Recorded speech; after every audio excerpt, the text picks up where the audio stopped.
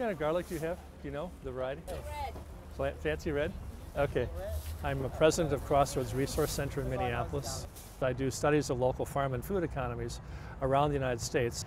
And I'm really using those economic figures to make a case that the economy we have is leaking dollars rapidly.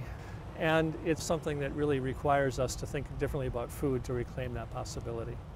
I do the work that I do because I think that everyone in this society needs the chance to eat really, really good food.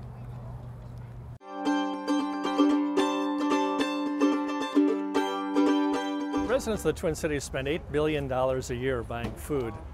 And even though we're in one of the top 10 states, farm states of the U.S., we spend about $7 billion of that buying food that's sourced outside of the state.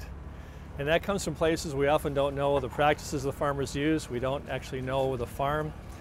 One of the results of the industrial food system is that people really get separated from each other.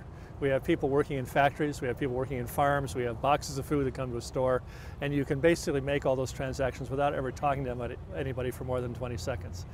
People are very hungry to know where their food came from, and farmers are telling me they want to actually know the customer that eats their food. They're tired of putting stuff on a truck and having it disappear forever. They want to actually have a relationship at the end of the day. We spend less on food than most other countries in the industrialized world. But it really isn't cheap when you look at the long-term outfall of that. We have a huge obesity and diabetes epidemic in this country. And the medical cost is $174 billion a year.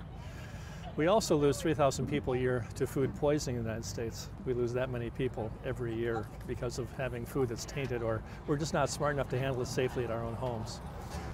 The relationships we form around trading food, around feeding ourselves well, around exercising better, around developing a much more healthy lifestyle for ourselves, we need to do that to really have a thriving economy again.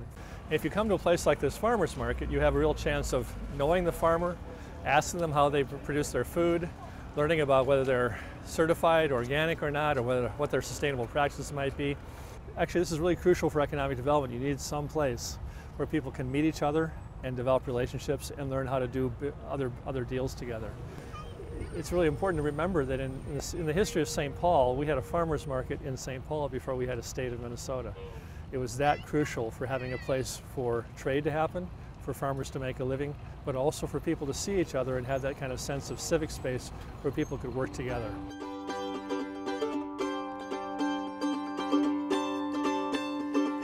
This is Mississippi Market in St. Paul, where I'm a member, and one of the reasons I shop here is that I have a share of this store, so it feels like when I'm buying here, I'm buying something to help support my future in food as well.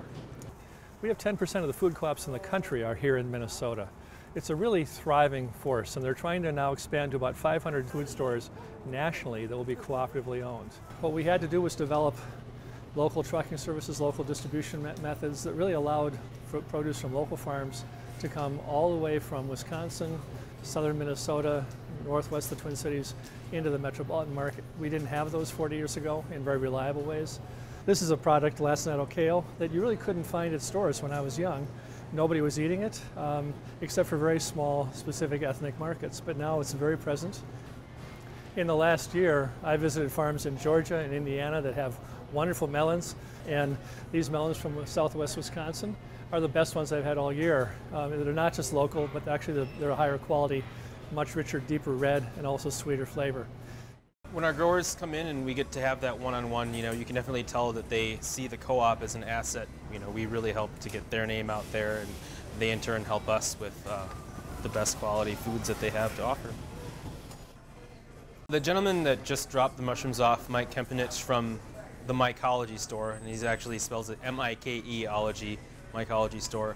He's been foraging and collecting wild mushrooms and cloning them and growing them, cultivating them indoors, and also selling us foraged wild mushrooms. And the mushrooms that we just got in was a wild crafted lobster mushroom. And typically we buy these mushrooms, from out west coast, Oregon. They ship over here and they come in and, at a fairly decent quality. But to be able to get this stuff directly from somebody who's growing it in the state, the difference in quality is just vast, and we're able to get it actually for a comparable price. For us too, it's great to actually have access to this because they're really, really good mushrooms. We work really hard to bring in food from the 5-state region. That's Minnesota, Wisconsin, the Dakotas, and Iowa. We feel good about that because it supports the local food economy and the local economy at large. I feel lucky to be able to share that with our members and our shoppers.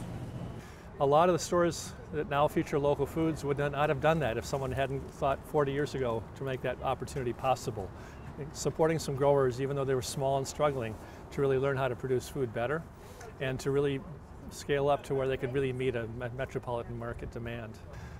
We spend $1.2 trillion a year buying food in this country. It's an amazing amount of money we spend buying food. That's more money than we needed to bail out the banking system a few years back. It's quite a bit of money. Nothing in the economy involves people as richly as food does, because we're all eating, we're all required to eat. We all can actually, across party lines, across regional lines, we can learn how to do this better together. And now we have to translate that into the policy arena, because now we have enough consumer power to make that really work on a commercial scale. But I think at this point, legislators haven't been convinced of the need to do this. I think they see it as really good when people buy fresh vegetables, but they don't necessarily see themselves playing a role.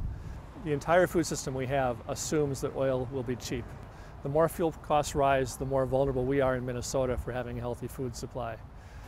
This could be the first time in history that Minnesota really sets to roll up its sleeves and say, how do we really create lasting infrastructure that really will allow us to count on having enough food from local sources for everybody to eat well every year?